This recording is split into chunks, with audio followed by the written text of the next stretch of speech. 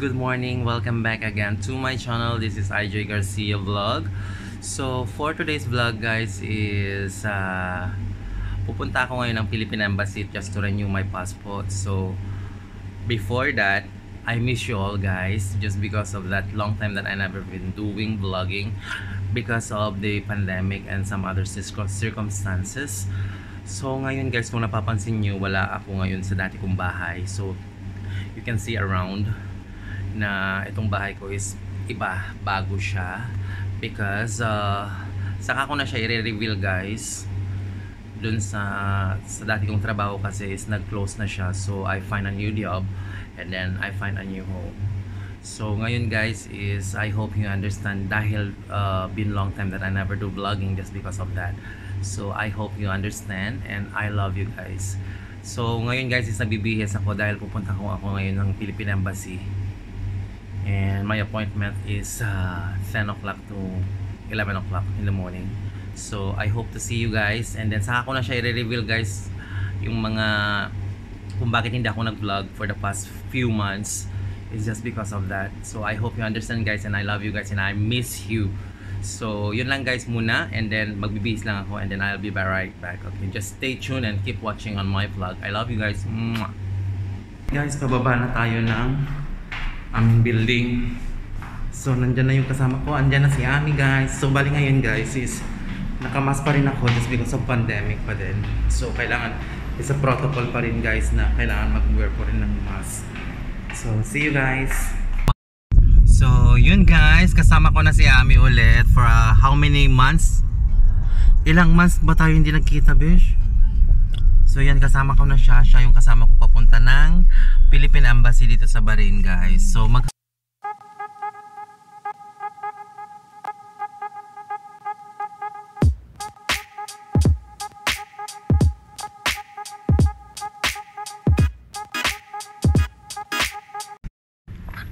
bali yan guys, naglalakad na tayo papunta ng Philippine Embassy.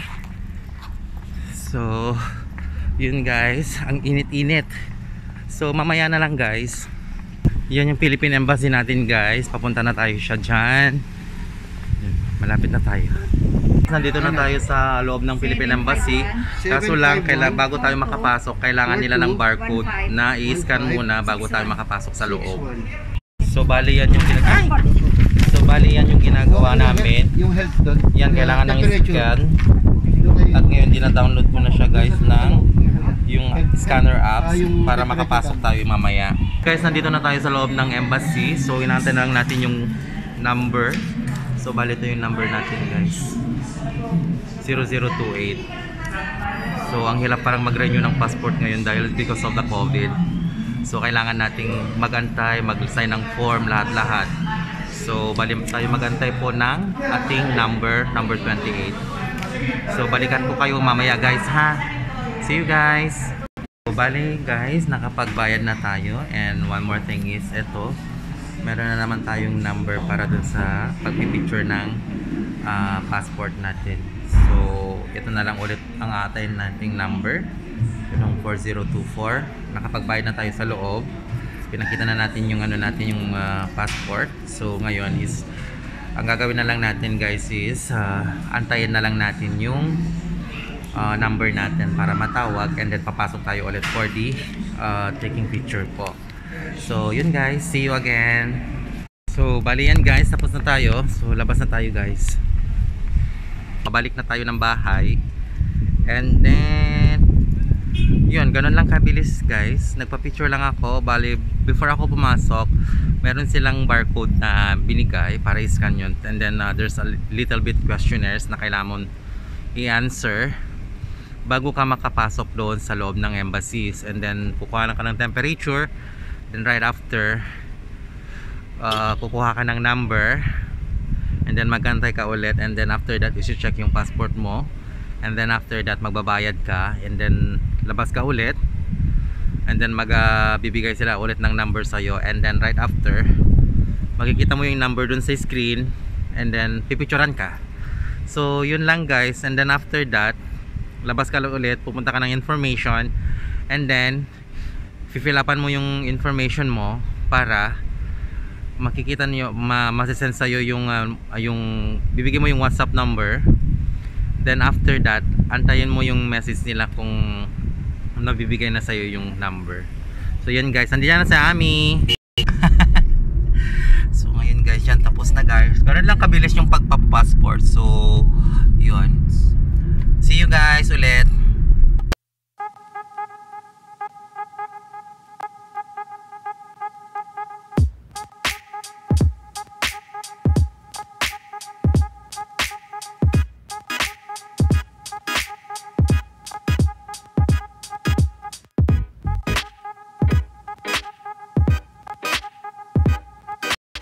So, bali guys, nandito na tayo sa Muharraq. So, guys, ito na pala yung bagong Alsaya Building Mall dito sa amin, dito sa Muharraq. So, punta kami doon sa McDonald's, guys.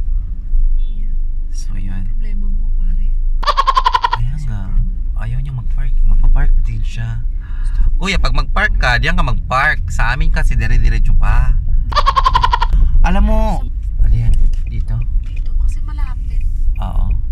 So yan, magpa-park lang kami tapos pupunta kami ng McDonald's guys. So yan. So yan guys, punta na kami ng McDonald's.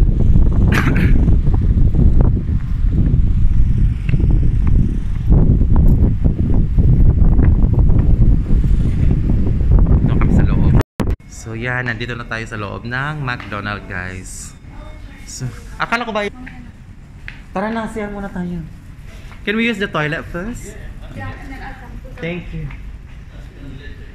Okay. Tara na. Siguro kung bakit kami nandito sa McDonald's, guys. Dahil nga dun sa pinuntahan namin, ang hirap magkaroon ng toilet. So ngayon, ang inisip namin, punta kami lang dito. At,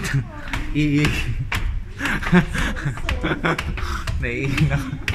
Parang hindi ka na makaakyat. Asan mo yung toilet? Ayan guys. Oo. Ayan. So nandito tayo ngayon sa second floor. Saan? Ayan. Punta muna tayo ng toilet guys ha. Kain tayo guys. We're having this one. It's a sausage muffins. This is the muffins, right? Yeah, we're having the sausage muffin sandwich yan guys. Ayan. Kain tayo guys. Ayan. We have here also ketchup. I have my orange juice guys. So kain tayo guys. Kain tayo ng ano. Gusto mo ng ketchup?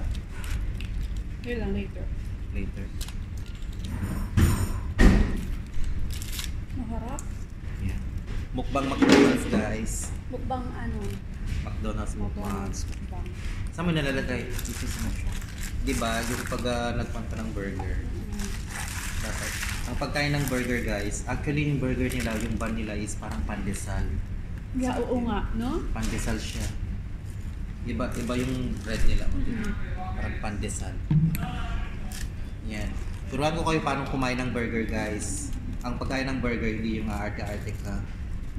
Yun ito, dapat bubuksan mo yung burger. Tapos, itong burger na to, ipipress mo siya dito. Ganyan siya. Tapos ipipress mo siya. Saka mo siya kakainin. Pandesal? Pandesal nga. Parang, kaya so tingnan nyo, parang pandesal yung bread niya. Oo nga. Gawaan nga. Happy eating guys. Buti na nakakaabot tayo. Kasi 11 eh. 11 na. Sarap. Sabi nga na, di ba? They will change them, no? Ano ba yung mga last? So, ibig sabihin natin, change din yung application? Oh. Ayan. Guys, yung McDonald's dito sa amin sa Muharraq. May rice ba dito? Wala. Pero sa atin sa Pilipinas meron no? May rice.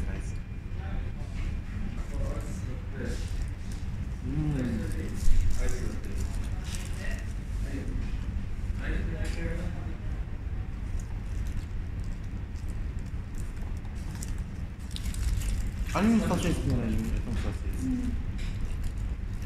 Yes. Ayan guys.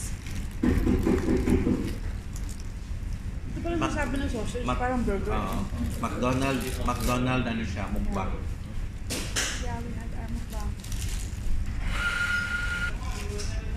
Guys, kasi ang kaibahan sa McDonald's dito, tsaka yung McDonald's Masarap sa yun doon sa Pilipinas. inyo.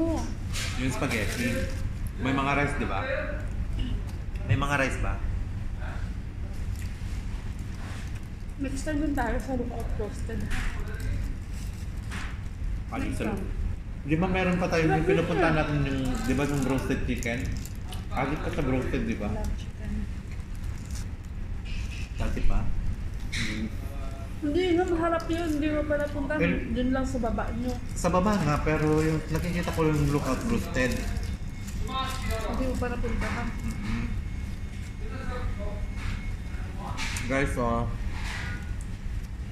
Sarap.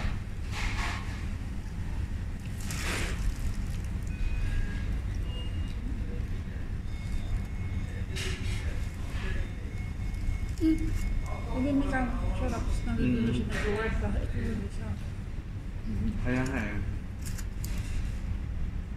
Arabic kasi.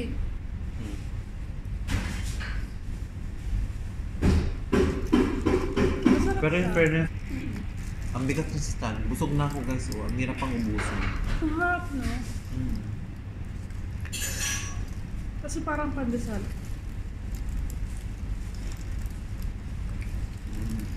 Kaya nga, Sila gusto namin ito eh. itong burger, yung tinapay.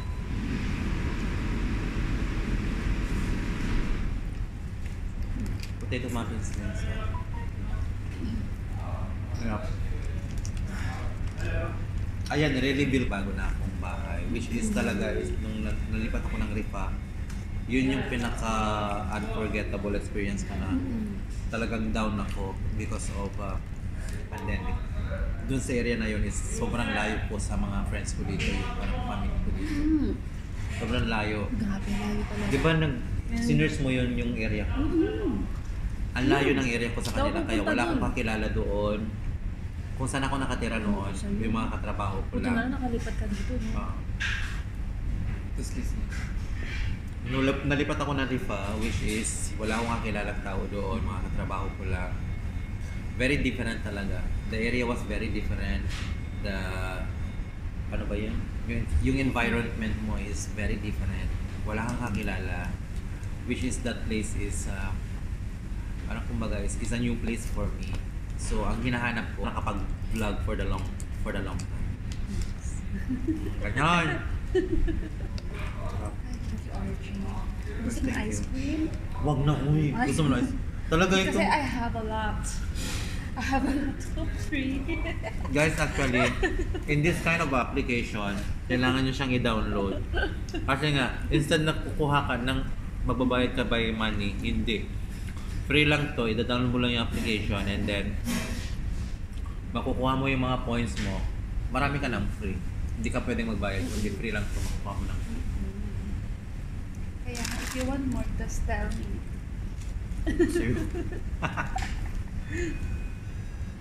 So yun yung Kaya nga, full na ako. tapos na ako. As in. Di ba yung phone naman dito is 100 fills? Wala na po. Alright, Phone ice free for me. Kasi marami akong points eh.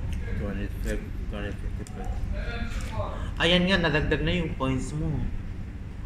Kanina 1-1, di ba? 1-1 something. Tapos ngayon nadagdag na siya. Kasi Oo. nga, nag-comment ka ba? Hindi, nagkano ko eh. Nag-survey? Nagbili. Tapos yung survey. Guys, tapos na kami kumain at palis na kami. Kuhanin ko na lang yung mga gamit ko and then hatid na ako ng Ami. Tapos kasi may pasok siya. Oo nga, 3 o'clock PM yung pasok niya. sige, makakaraan pa rin tayo sa Oo. Nang galing guys, Hindi ko so pinagawa McDonald's. Hindi mo pinagawa? Hindi ko pinagawa. Saan banda, Besh? Doon sa kabila. Dito. Dating gawi. Yan guys. Bali actually guys, dito yung dati kong bahay. Yan. Alay, ba tinitingnan ni kuya mamaya? Mas munggo ka kuya. Buang, no? Nabuang na. Yan, bali yan yung building namin guys. Diyan ako dati nakatira, dyan sa may 5th floor. So ito na yun? Oo. Dito na ako pasok? Dyan sa may tabi mo, dito ka na lang magpuan, besh. Hindi, Yan, wag dito. to sa mainit. O, dito. Papasok ko doon kasi mahirap eh, di ba? Sige. O, Yan doon. guys, mamaya na lang guys ha. Sige na ba? Yan yung lamesa ko na hindi pa yan na nabubuksan. Tapos yung vacuum cleaner. Ano yung bago? Ha? Tama, mga bago to. Bago? Pati yung vacuum cleaner? Oo, bago yan. Oh. Yan, mga bago. Yan guys, after namin nakuha yung mga gamit ko, so pupunta naman kami dun sa may lighting ng sasakyan ng beshi ko, si Ami. Yan. Guys, nandito kami sa loob ng car repair shop. Bali, papaayos namin yung sasakyan ni Ami. Kasi nga, yung may sira sa niya, sa ilaw. So, bali ito yung sasakyan ni Ami guys. Ayan. So, papaayos namin yung ilaw niya. Okay. They will not do anything. Just information. Yes. Yan. You said, oh no. Nag-advise siya sa amin na kung wag ibibigay yung sasakyan kung No sino-sino. change nothing. Just the wire was loose. Oh, Return the wire back and that's it. okay. Thank you so much. Thank you kuya. Bless. Salamat po. God bless. you more. Thank you. Guys, dito na kami. Nakarating na kami sa bahay. So magbababa na ako ng gamit ko guys. Ha, saglit lang. So yan guys, nabuhat ko na rin yung gamit ko, which is yung lamesa at yung vacuum cleaner. Hindi ko na siya na-vlog guys kasi nga wala kasi kaming lift dito sa building na to. So I try my best to carry everything. So ngayon nabuhat ko na siya. Papakita ko sa inyo guys. Yan yung lamesa. Yan yung lamesa guys.